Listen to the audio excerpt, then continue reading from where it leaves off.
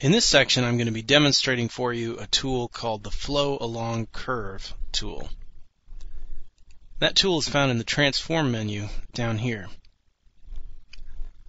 Now, it's very different than taper, bend, twist, these other tools which will work with curves, surfaces that are not polysurfaces or meshes. The Flow Along Curve tool will actually help you build a surface. So let's take a look at what I mean. First of all, I need to make some basically cross-section curves. I'll make sort of some random curves here. These are just simple control point curves. And now, as they're stacked on top of each other, we need to unstack them. What I'm going to do is go down here, turn on ortho,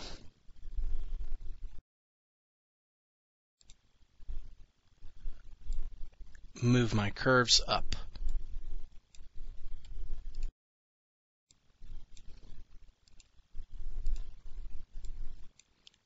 Okay, now as you can see, they form a sort of bent line between them.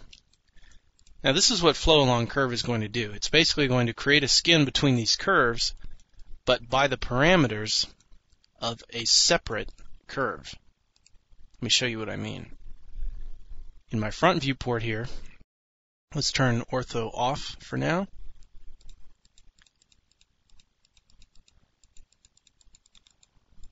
And draw a pretty unusual curve like that. Now, this is how it works. I'm going to highlight my cross-section curves, transform, Flow Along Curve. Now it says original backbone curve. Well, I don't have a backbone curve, so I'm going to press the letter L, or I can just click here with the mouse to create a backbone curve for these cross sections. I'm going to draw a line that basically represents where these curves are headed. New backbone curve. Start here, and now we can see what has happened. Basically, what Flow Along Curve has done is put these objects, which in this case are small curves, along the path of this line, or this other curve. And now, if I wanted to, I could go Surface, Sweep one rail, select my rail curve, then my cross-section curves. Press Enter. These are the seam curves, which could be adjusted. We'll leave them just fine. Press Enter again. Do not simplify. Freeform. Let's rebuild. We'll simplify it a little bit. We'll say 20 points. And then take a look. So as you can see, what this has done is taken a series of curves and lofted them, or put a skin between them, according to this last curve that I designed. This could work also with something other than curves. I'll quickly highlight these, press the delete key,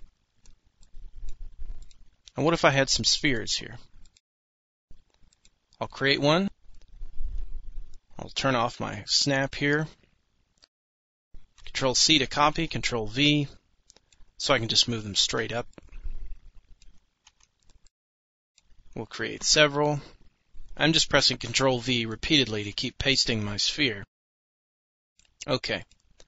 Let's highlight these. Transform, Flow Along Curve, Line. This allows me to draw a line from my original backbone curve, which basically shows it how my objects are oriented. In this case, pretty much straight up and down. New. Then as you can see, it squashes them and changes them, as well as placing them along my curve here, my new backbone curve.